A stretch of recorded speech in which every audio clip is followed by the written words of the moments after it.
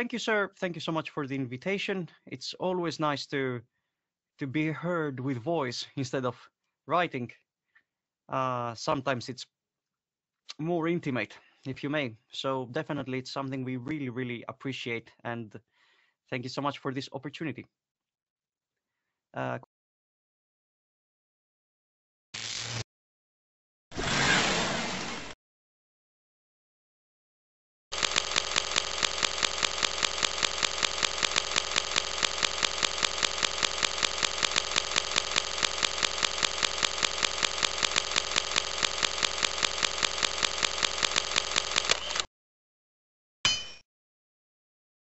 So to put this thing into a few words or a few lines, because we are talking about things that happened 9 and 10 years ago, it all started as a hobbyist, of course, with not much of ambition or intention to progress further.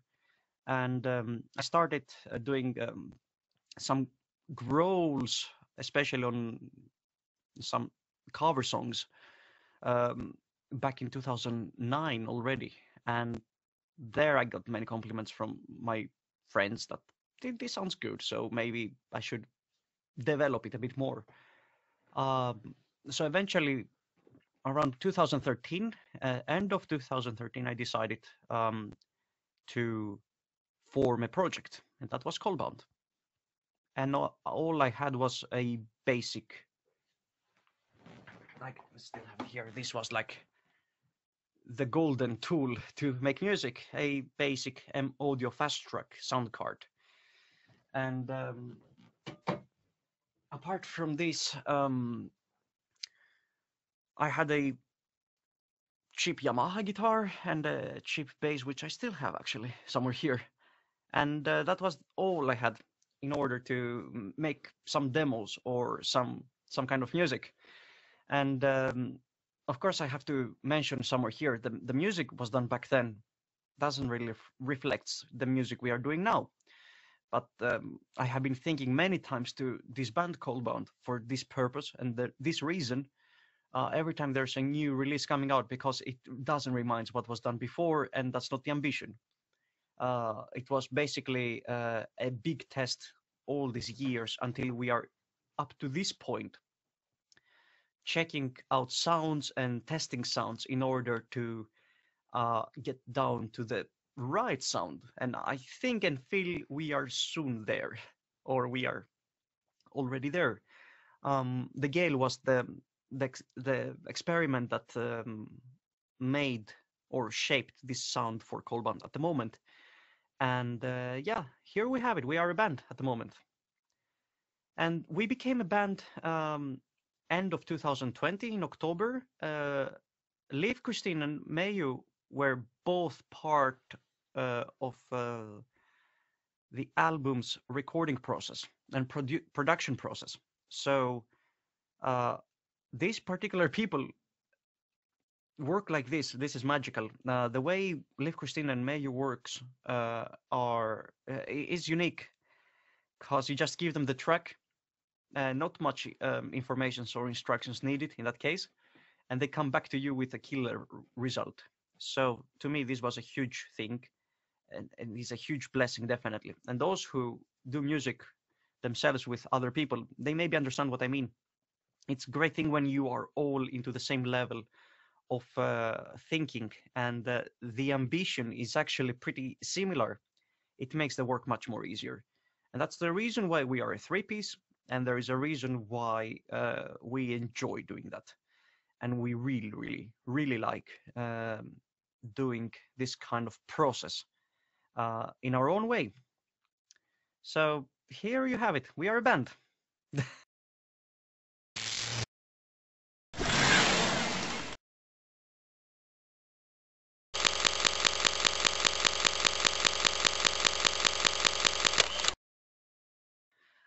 Well, I'm gonna say that in the beginning it was crucial. It was very important. Initial point of start, I would say. It was basically the compass in the early days that black metal was, of course, of big influence, and death metal as well. But Ever since 2017, I gladly can say that I discovered this new kind of uh, musical dimension, I would say, thanks to a good friend of mine, Nico. And yeah, I discovered 70s prog rock, and ever since progressive rock has been something that I really envy in a way, but it's also very interesting to study this kind of music because there's so many things going on into this music, and it's just great to listen to a, let's say, 10-minute long track, and you have all these changes of atmosphere going on in the song, but still the song remains the same, and not only the song but the whole album per band. So to get back to your question, of course, black metal and death metal played a crucial role in the beginning, but it could not offer all I wanted. And this kind of, um, I would say, progressive rock was the kind of music that offered to me all I was searching for. And this is basically a bit magical because um, you have these melodies inside your head, but you can't find any music for these ideas to be applied. And then suddenly you check records released 50 years ago, and all your ideas are there. And this is great. So there you have your answer. um,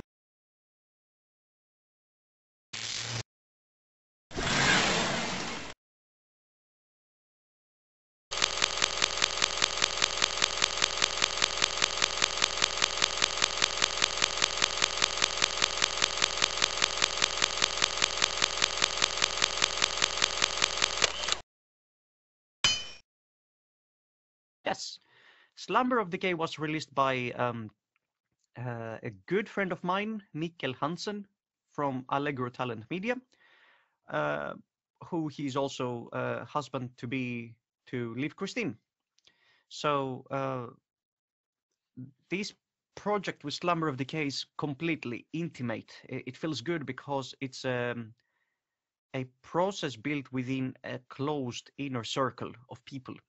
And when we see this reaction from the press and the audience, we are just flattered because this is a collective force. It's a collective attempt on making this happen, and it's definitely great. Um, this song was standing out from the album. I have read many times online that this reminds a lot of Draconian, maybe because of the calmer part and the so-called spoken words, which are not really spoken words, I have to say. This is some kind of theatrical slash cinematic ambience. But anyways, let's not dive into the technical aspect, but I have to admit that the whole melody came one spring day last year. Fuck, no, not last year, sorry. In 2019, yes. The idea came in 2019, 2 years ago. Uh, it was a beautiful spring day here in Sweden, and I was humming this melody from Wishbone Ash, from the Argus album. I'm not sure whether it was the Warrior or Throw Down Your Sword song, but anyways, I've been humming this melody a lot, and then I decided to get back to the music production process, and I started with a certain tempo, a certain beat, and building on top of it.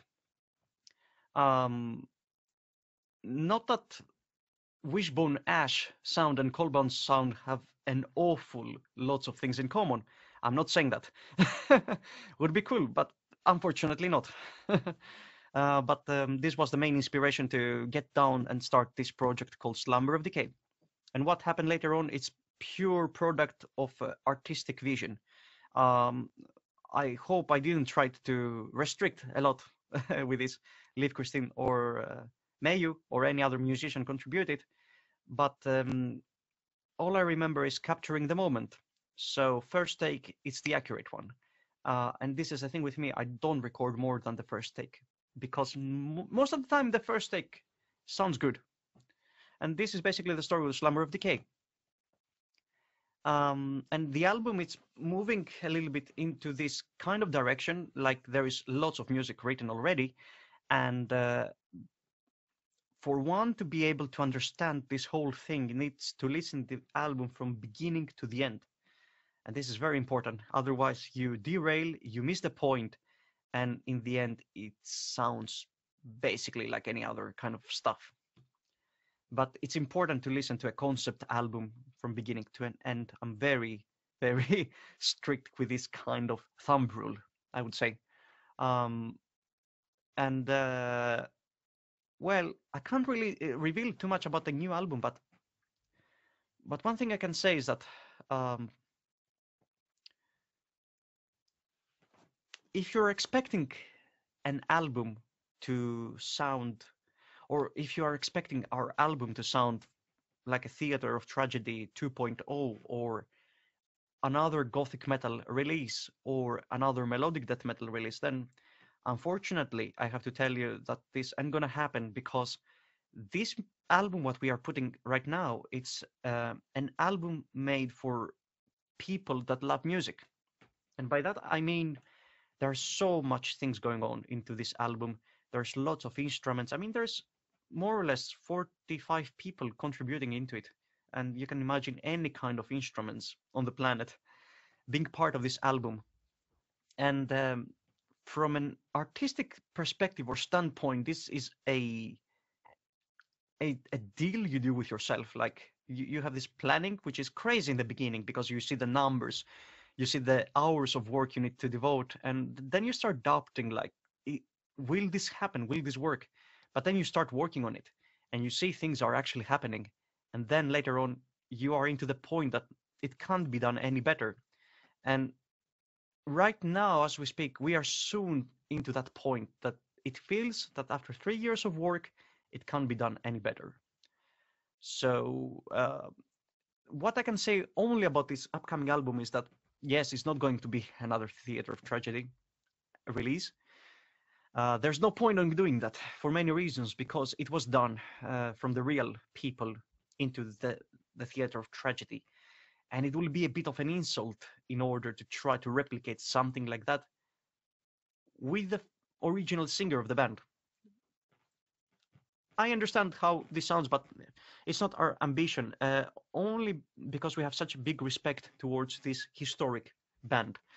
And it will not be another symphonic metal band with only exclusively orchestrations. Yes, there are orchestrations. There's lots of orchestrations, but also lots of instruments that are not really heard into symphonic metal music. Our music is not going to be restricted into a specific genre. It's music made for music lovers.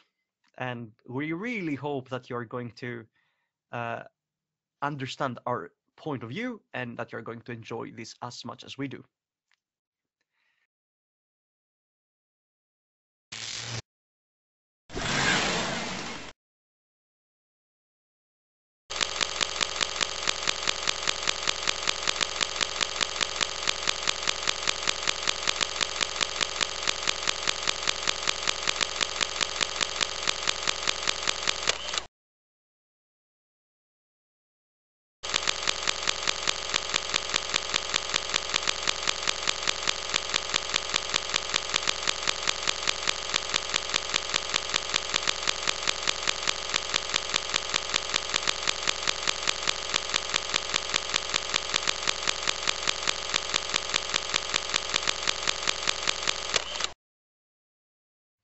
As I said before, both Liv, Christine, and Mayu are fantastic partners in crime when it comes to the music writing, and not only, of course.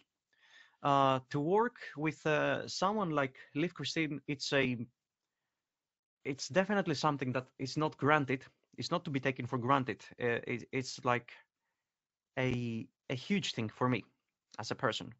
I'm 26 years old, and all I remember like a decade ago was my adolescence was spent into Theater of Tragedy tunes, and Liv Christine shaped this universe inside me.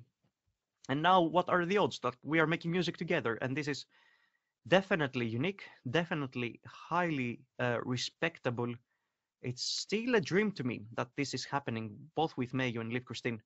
Um, it's of course a huge privilege. It's no doubt. This is a huge thing, a huge generous privilege. What I say I'm facing here, being able to make music with such people. And yes, you're correct. Liv Christine is amazingly supportive person, and not only sweet and generous, but optimistic about what we are doing. Like, and this is the kind of people you need when you have a band. You don't need to highlight the negativity over this fun process of music making, but you need people that are actually optimistic. And there are these people, I have to tell you that, like Liv Christine, they will manage to find the light inside the dark tunnel magically, because these people trust the process. And this is very important when you are putting something up. So definitely it's a huge thing that Liv Christine and Mayu are part of this. This is just great.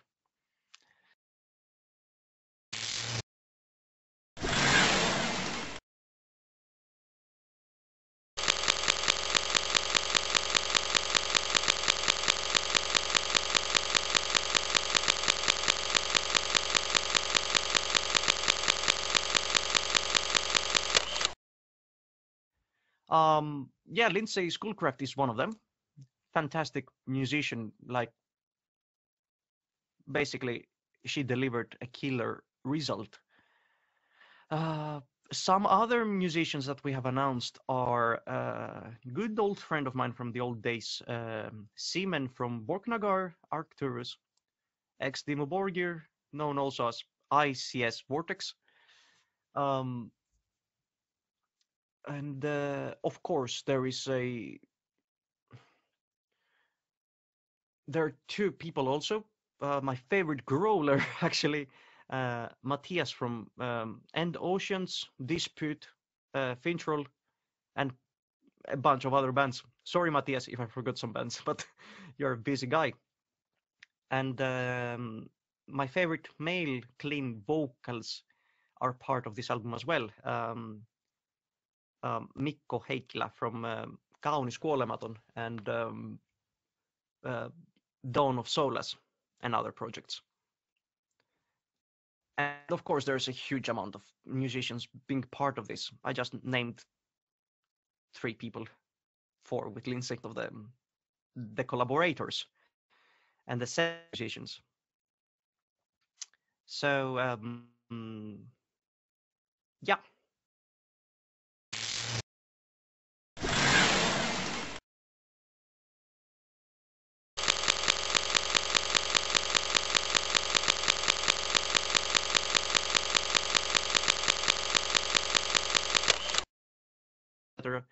Lyrics. The answer is lyrics. To make lyrics is a very dangerous business, as a good friend of mine have said, Pasi, who recorded the solo on Slumber of Decay as well. To make lyrics is an extremely difficult thing to do for many reasons, because you have to think like the lyrics are going to mirror the music back and forth. And a set of bad lyrics will actually make the music sound bad. It's weird, isn't it? But catchy lyrics or good lyrics are not going to work against you. And not only that, but the most important thing you have to focus on is to make lyrics that are coming from your heart and beyond real. So a good song needs good lyrics, and to make good lyrics is very difficult. It's easy to make good riff or a good drum groove or a cool keyboard solo, but to make lyrics is damn hard and takes most of the time. And sometimes it's not fun, but it starts getting fun when you get into the trance of, okay, now we have a storyline and we try to follow from there. Then it starts getting fun, I have to say. But that's my answer. Lyrics is the hardest thing during a production period.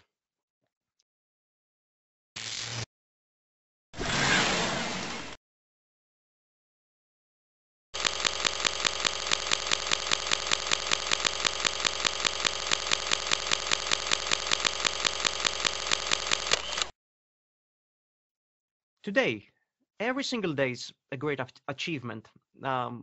So I'm sure today is the day, and tomorrow it will be the best day of Coldbound, and so on and so forth. This is because we are relatively new into this. Uh, One of the days that will forever reign into my memory is the day we made it public that we are a band. This is like a huge day for me ever since October 2020. But every single day we are spending upon the earth and we see the numbers and the reaction from people, it automatically makes it the best day ever, or the best day than the previous day. And also the fact that we are functioning like a family, we have fully understanding into what we are doing. And this is unique and rare and great. This makes it even better, even more special, and it adds the cherry on the pie, if you may. So yeah, this is my answer to this question.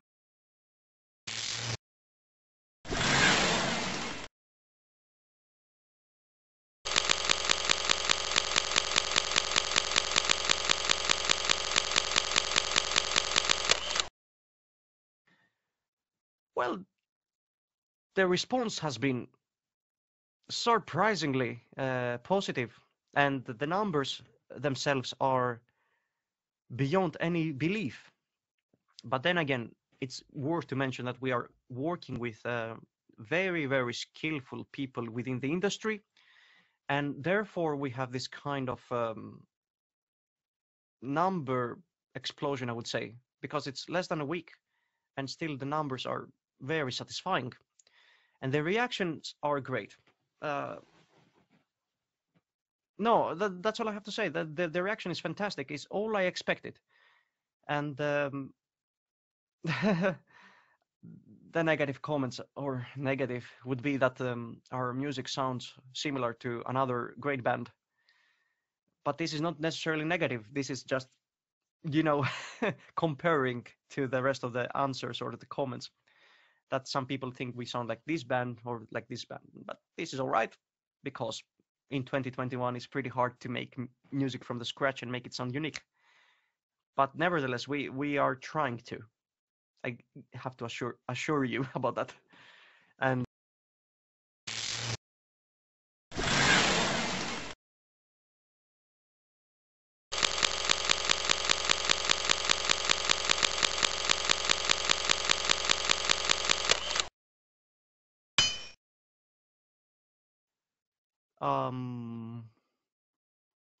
God damn it, this is very hard to answer in a few lines.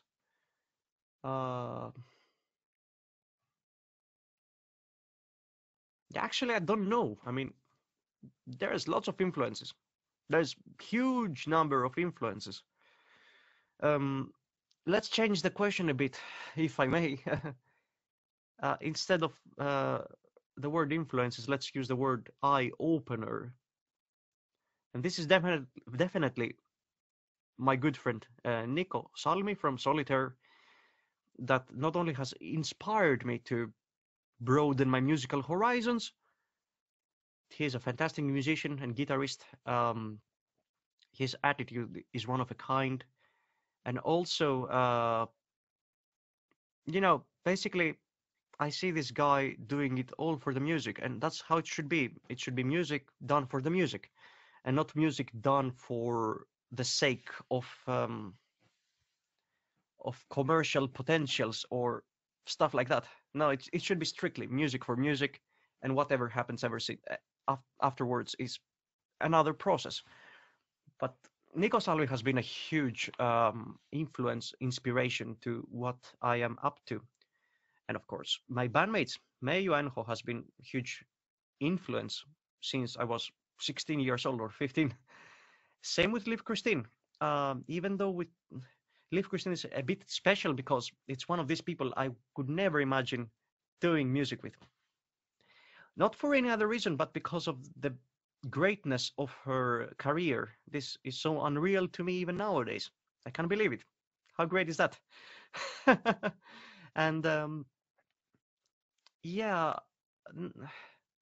of course, I have been influenced a lot by the sound of Pink Floyd throughout their career, because they have released albums that are different from the previous ones.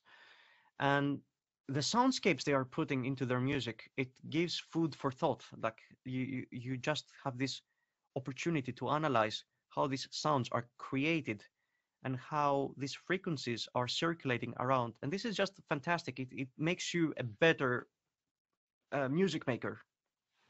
If you try to understand such kind of music, it's only gonna work for your positively for you and for your own interest as well. Um, there's so many other people, but let's cut this short because I feel if I start listing down the greatness of the people that have influenced my world into music, I'm pretty sure I will exclude some without my will, and this will be unfair. So let's say like that. You guys, you know who you are. And definitely I'm inspired by lots of people. And also, I don't know if I should mention it, but lately I'm not listening into metal music anymore because I feel like it has nothing much to give to me. But I got a mention from a good friend of mine to check this Dutch band called Arion. And there I realized we have something in common, like we have a huge amount of guests. But I have to say, the music Arion produces is phenomenal. It's one of a kind. Uh, it's so rich in everything, in colors, in emotions, in melodies, and this is also a very big influence lately. Uh, and this music came down into the right time when I thought that now this album is getting too much. I should cut something out or stop producing even more. And then Arjen came into my life, and I sort of understood that nothing is impossible as long as it follows a certain pattern and a steady flow, so the music doesn't derail us from the main point of it. So definitely, this is a great influence as well. And I have to say in public, Arjen, dude, thank you for your music. This is fantastic what you're doing, and without you, this world would have been way too poor musically. Kudos.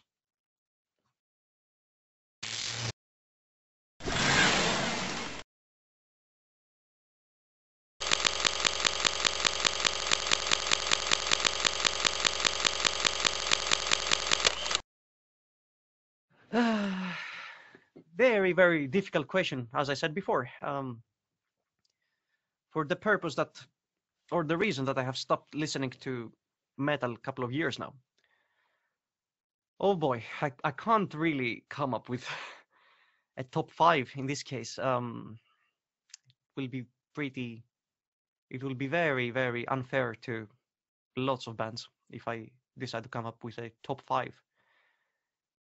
But sorry, I can't answer this question. This is you're limiting me a lot in there with this number of five bands.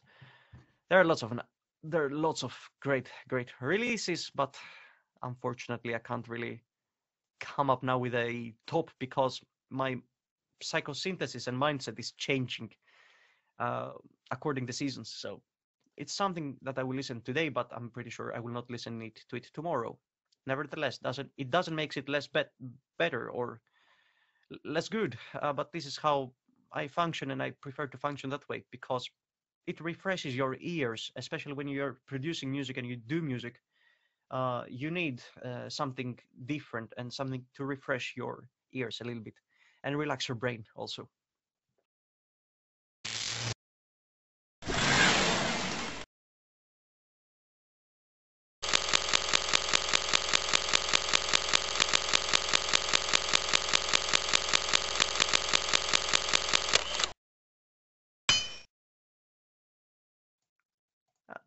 Unfortunately, there is a lot of elitism behind the keyboard. Is just crazy how people can have these radical opinions that are dangerous for the society in first place.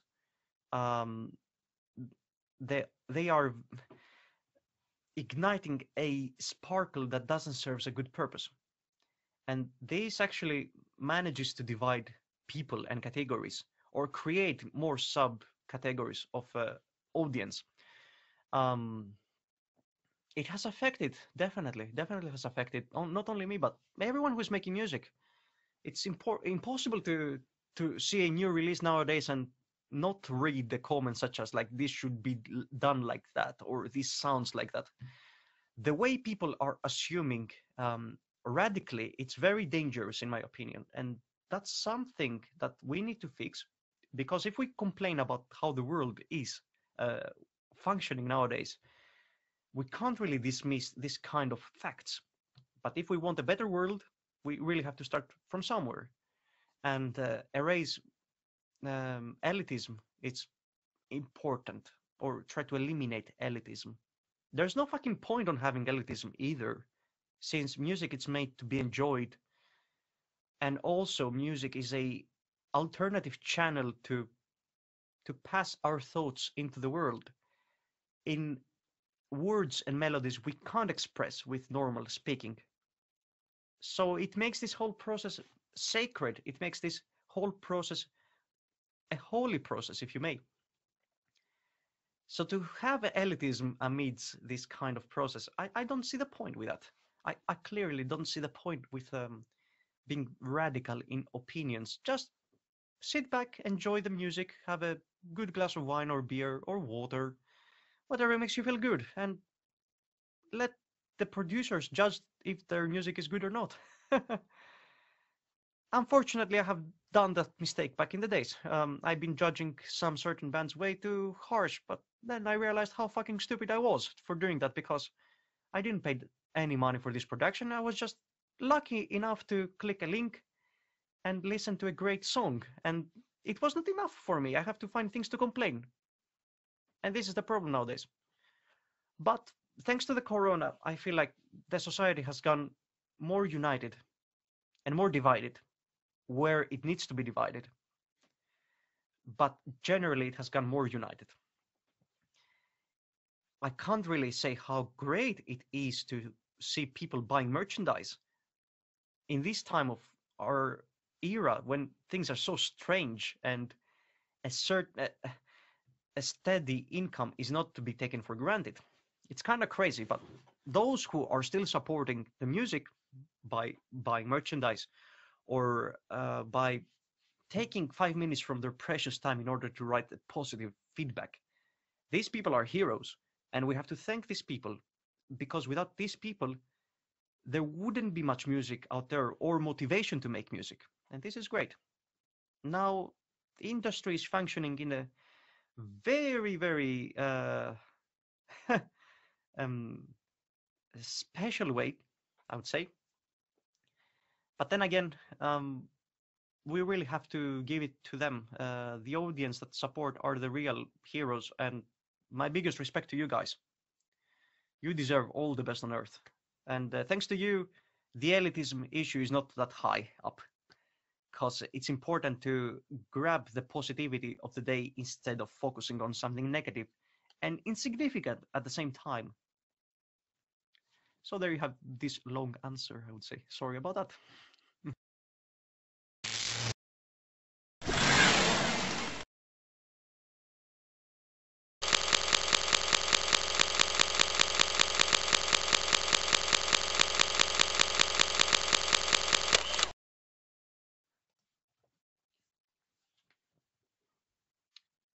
Oh boy. There are lots of projects I am involved to.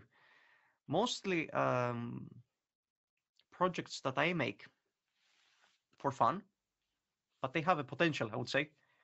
Currently, I am composing some weird music. I can't really categorize it in any genre. It's a mix of Depeche Mode and Kingston Wall. And anyways, Hydra Space Folk. It's a Finnish great band, and this is all about soundscapes. It's a mix of rock music with melodies, or prog rock music, and a bunch of analog keyboards to create this wave of sound. And this is my main side project at the moment. Like, it's fun to make it, and it's fun to create music, despite the fact that you don't see this being a success later on. But after a very exhausting day on being on computer with Coldbound, I find this 2 hours of composing as a elixir and a medicine to come back the day after with a clean head and something good to listen to. Apart from that, there are one more or two projects that I might do some stuff later on, but I can't really say too much about it as not many things are confirmed. But definitely, of course, bring them on. It's amazing to make music. It's like the heaven of a music maker, and that's what makes me happy to create music, no matter the genre. It's just great.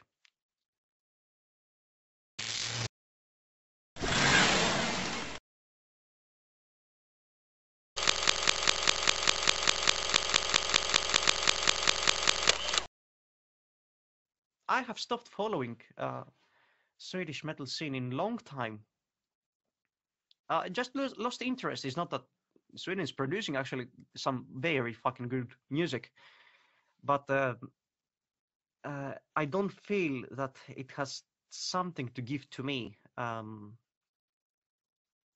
Nevertheless, we can't take this away from Sweden that one of the best bands in the world are established in Sweden. And this is a fact. The radio is playing that kind of music all the time anyways, and this is fantastic when you consider the fact that in other parts of the world, metal music or rock music is not that much of a thing. It's still a taboo. It sucks a lot that it's still a taboo in a couple of countries or certain countries. Luckily in Sweden, it's commercialized. And this is good because it creates a bigger audience. Because if you're driving a long distance, for example, and you're listening to radio, and you switch channel, and then you are listening this metal hit, and you start liking it, you'll get into it eventually. And this is great. And I think Swedish media, it's we have to give it to the Swedish media. They have done a great work on that. And even if I don't listen that much to metal anymore, I start listening more to radio music through rock stations or stations that play metal. And it's interesting. It's interesting because I don't have to care about what song comes afterwards. There's someone else who does it for me.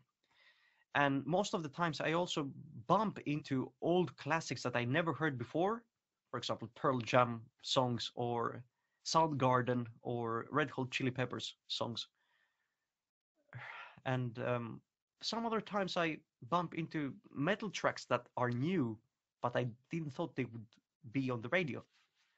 So I have this magical moment in discovering and refreshing sounds from the past and the future. Why not? Or the present. But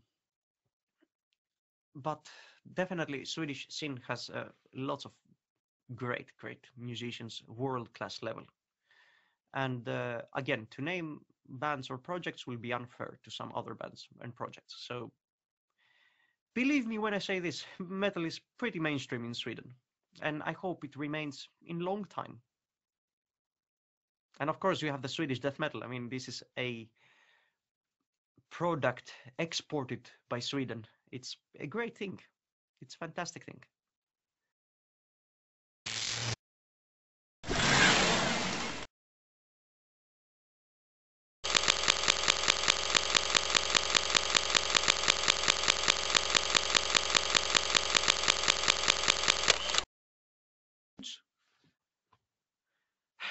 Ladies and gentlemen, well, take good care of yourself. Thank you for checking this out, and thank you for supporting good music.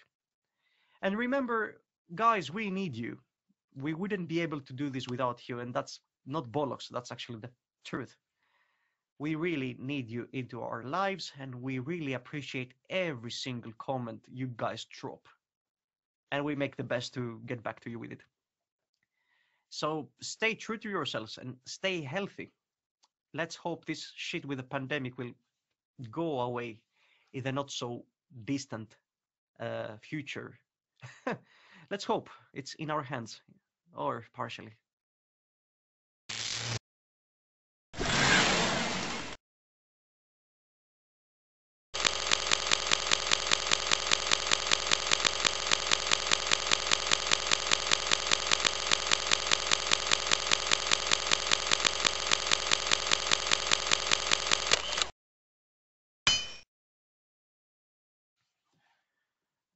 we are a new form band, so well, definitely, of course, would be great, would be cool to discover this part of the world. And this is our only opportunity to have a reason to come, maybe. But I always wanted to visit Sri Lanka, to be honest.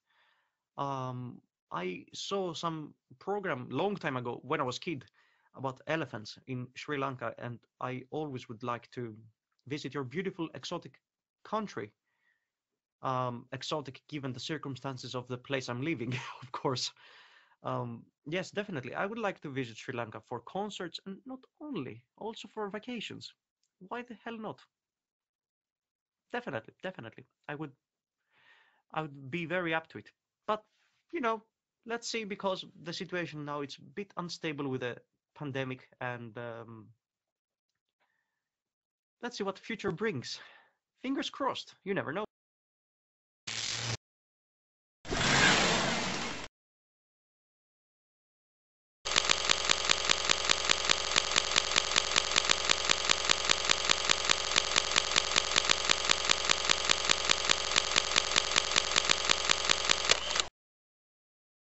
Thank you. Thank you so much for giving me this opportunity to talk a little bit about Coldbound, and not only. I hope I didn't consume much of your time. Thanks a lot. Bye-bye.